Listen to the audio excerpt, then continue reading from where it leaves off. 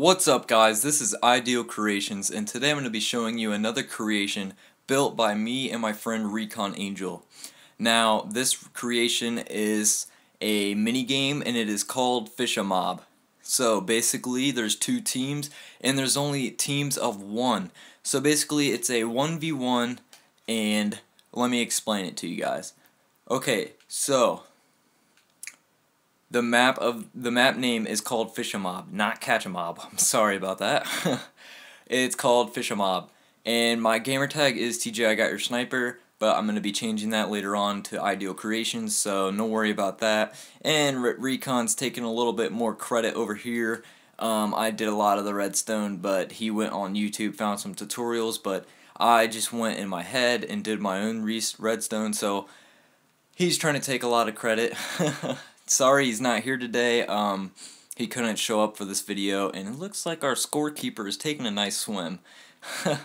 I'm going to go ahead and kill this scorekeeper because he's supposed to be in this platform over here. I don't want him tampering with anything, and I want him to be in his place like he's supposed to be. So let's go ahead and put him back right where he's supposed to be. So pretty much... Alright, now it's time to explain what this game is. Okay, so first off, once you enter the game, you enter slowly with these spider webs, and then so you open the chest and you take a fishing rod. So basically, you take a fishing rod and then you and your opponent, once you both have a fishing rod, you press this button to start the game. Now, pretty much,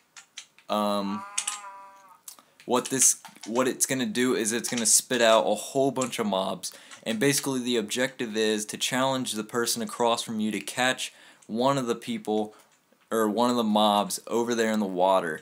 So you have to stay within bounds. You can't break this or nothing. You can jump and do it, whatever you got to do. You have to stay inside the square. And let's say there's somebody else playing with me right now. I'll just be like, I challenge you to get a creeper. So that means they have to catch a creeper or they lose their turn and it's your turn.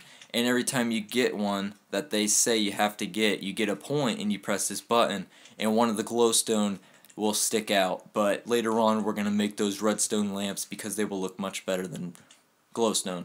So let's go ahead and start the game here. So basically when you start the game, it just sends out a whole bunch of mobs like so.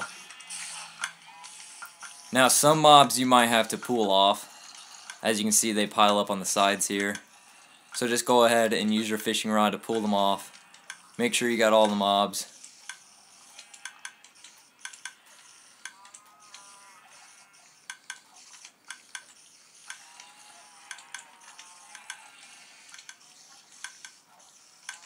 Wow, there was a lot of mobs.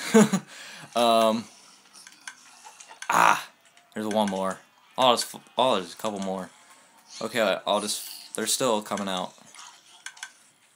Alright, so I think we hit the limit here, so basically you just go ahead and hit the button again.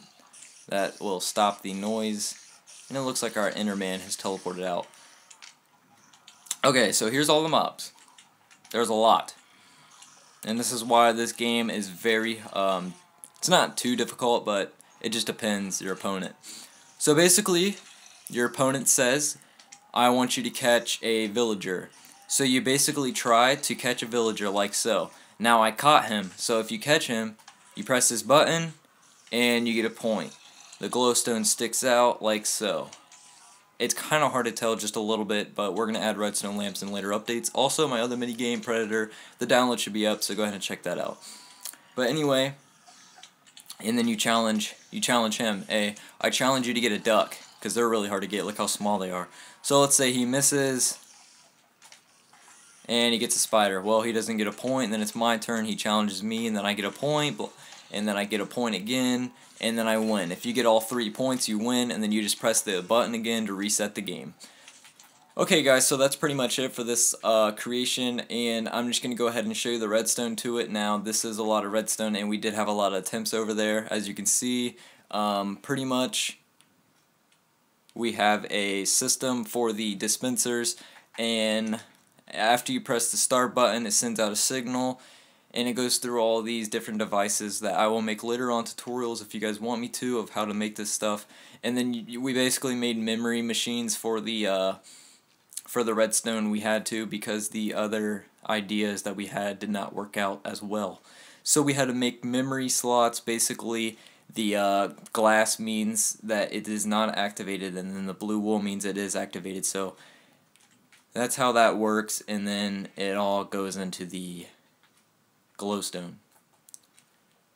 And then over here on the side, we basically just have an automatic repeating dispenser. And then over here, we have a mob trap, which the rates aren't very good. As you can see, there's no mobs. So we took this out, but if you guys want, you can use it. It still works. You just basically have to break these 3 blocks and then just break these 3 for the mobs to get through. Now obviously you're going to have to extend this over, but I would not recommend this. It's not very useful and it's not very good.